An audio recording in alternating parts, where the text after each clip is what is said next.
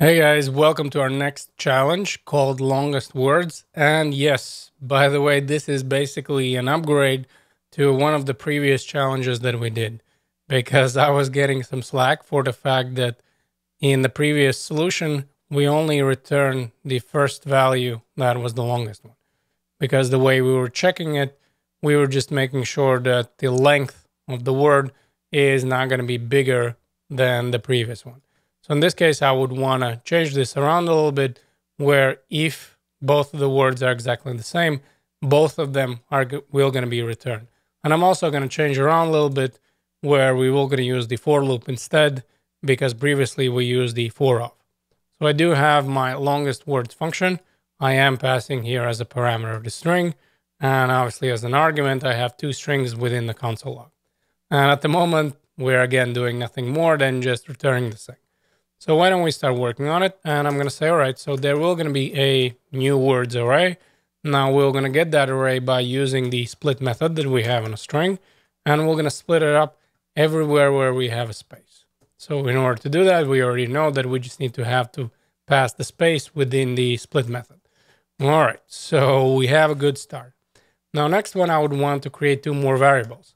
Now, the first one is going to be the size, and I'm going to set the size equal to 0. So right off the bat, this will be 0. And next one will gonna be an array. However, it not will be just an empty array.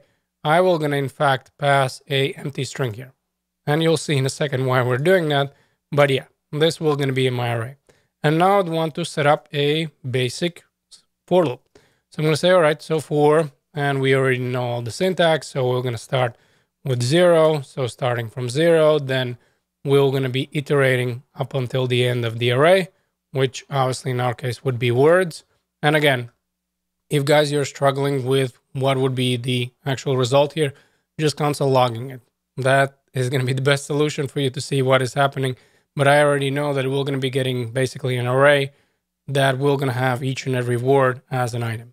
So I'm going to be looping through this array. I'm going to say loop till the end of the array, since the arrays are 0 index based. I'm just going to say less than the length of the array. And then the last one is going to be I++. So each and every iteration was going to add 1. All right. So that was easy. Now, next, I would want to start checking. And I would want to start checking the length of the items that I have in my array. And the way I would do that, I would say, all right, so whatever I get back, is the length of this item bigger than the 0, bigger than the size? Which obviously in the first case is always going to be the case, since this is 0, and then since I'm using obviously some kind of value here, this will going to be bigger. So I'm going to say, all right, so if words, so words array, in the first case, 0 index based, right? So I in the beginning is going to be 0.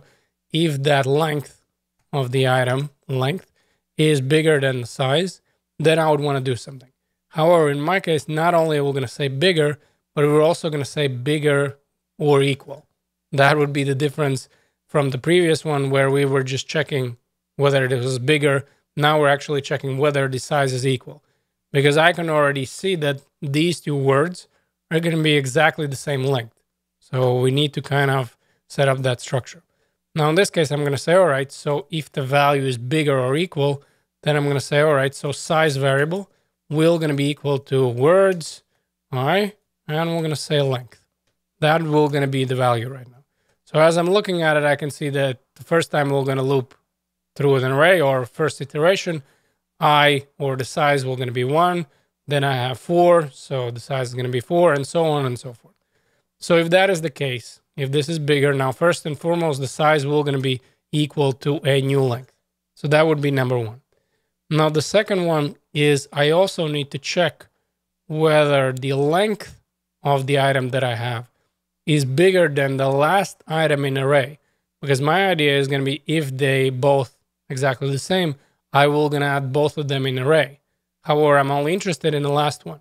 And if let's say there's going to be some kind of word with 6 letters, and even though both of these guys are sitting in array, I'm just going to clean out the array. I'm going to say, all right, so you two are less actually than the word of, let's say, what's being passed in. And then now you're going to both disappear. So the way this is going to work, I'm going to say, all right, so if max, now I'm working with this array, And now I'd want to select the last item in this array. Now I know I can do that, but again, using max array, then I'm going to be looking for the length and -1. So subtract number 1. And I can do that because I know that arrays are 0 index based. So length obviously would be 1 too much, because if I'm starting with 0, the length would be 1 too many. And then if I just do -1 or subtract number 1, this will going to mean that I'm looking for the max array and the last item in the max array.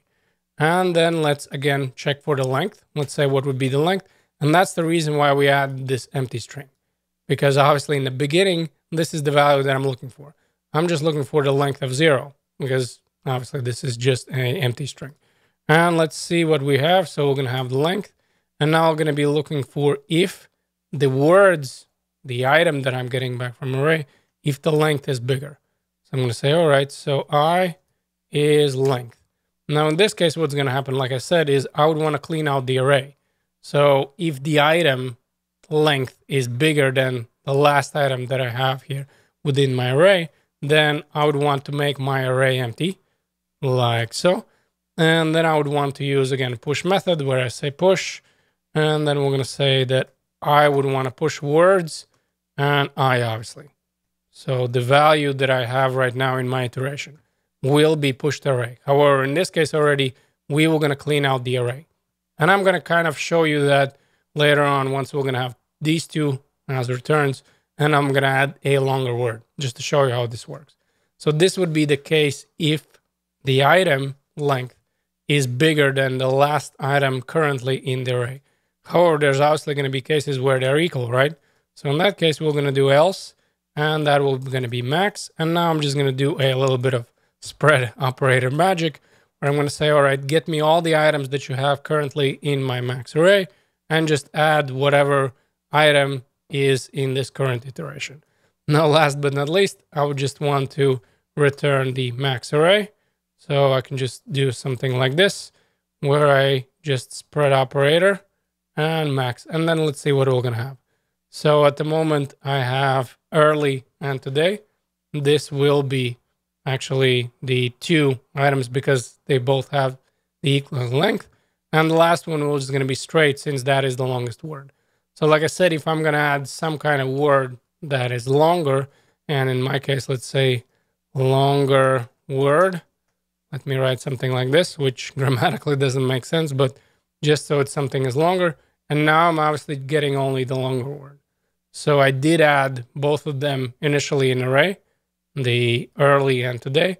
However, the moment we added the longer word, we pushed them out. So again, we set them equal to 0, the max one, or to an empty array.